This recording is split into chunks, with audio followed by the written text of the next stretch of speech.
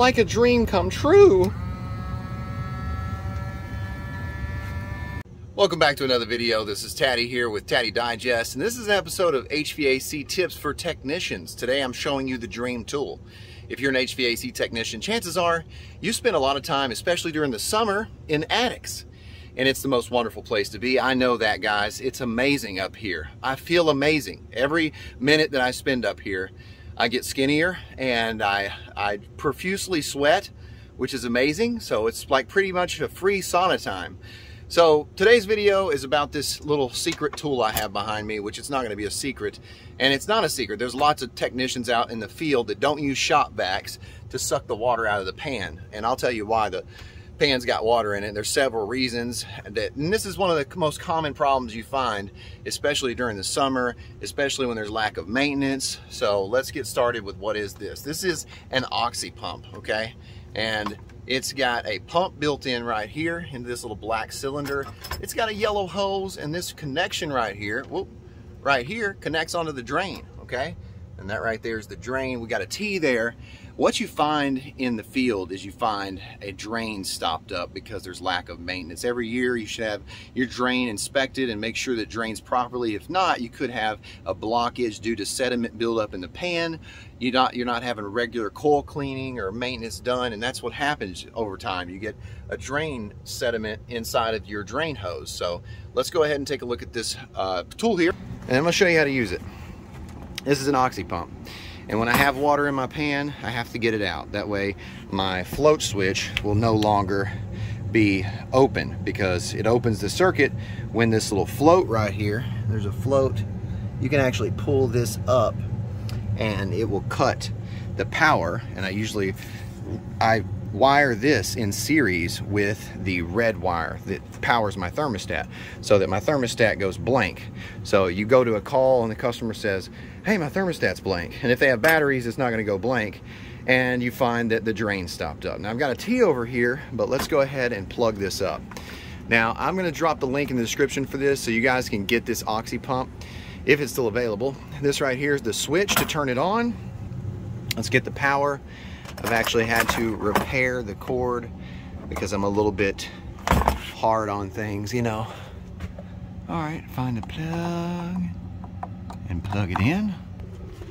All right, bring it over here, make sure it'll reach. All right, you make sure that your drain is cleared, okay? You might have to get some nitrogen.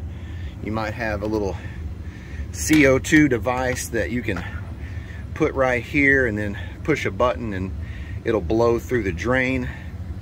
And also, what can cause a water in a pan is not just a drain being stopped up.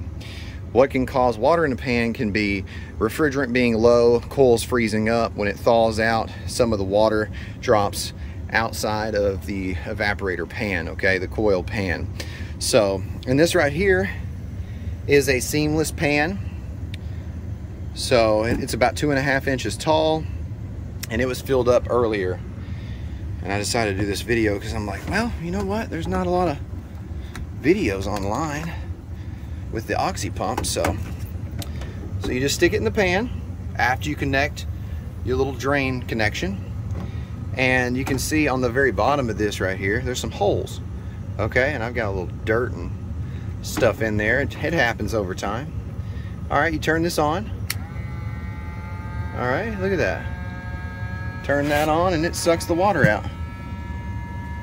And that's it. Isn't that awesome?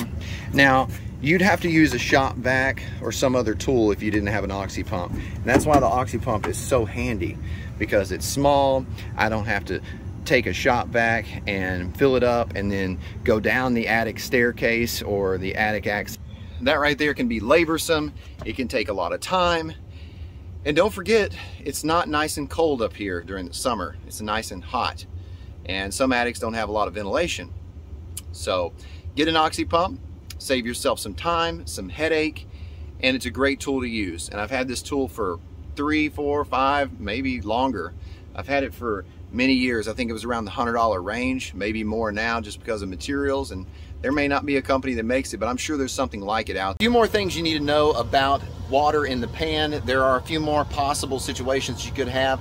Number one is you could have an evaporator coil that's not level, okay? If it's not level and the water's not moving towards the actual drain outlet, then it could be pouring out of the pan inside the case. Also, you might have a deflector, a splash guard that needs to be installed in a certain configuration. You need to refer to your installation instructions, your customer booklet, to make sure that splash guard, the water catcher, is installed properly. And just water catcher for lack of term, lack of word here, but make sure it's level, make sure that's installed properly. Also, it might not be that there's low refrigerant and it's freezing up. It might be low airflow. You could have a bad capacitor, your indoor fan could not be moving the air you need.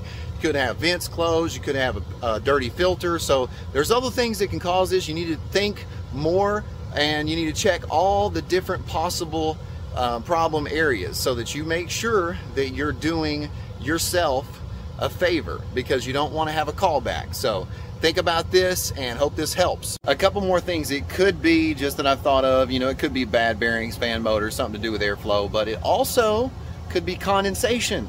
And this is something people don't think about, but if your transition connecting to your coil is not insulated properly and you're in an attic and it's hot, could create condensation. So you got to check that too.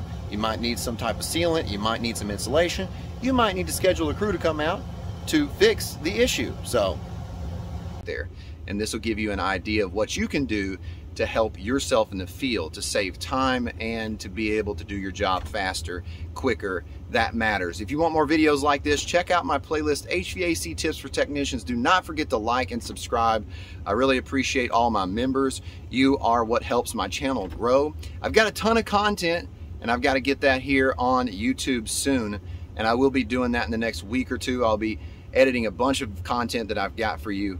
I want to help you with your career in the HVAC industry. If you want guides that I can send you, especially for geothermal, for duct design and airflow basics, if you want to know how to use a ductulator, check out my videos on HVAC tips for technicians.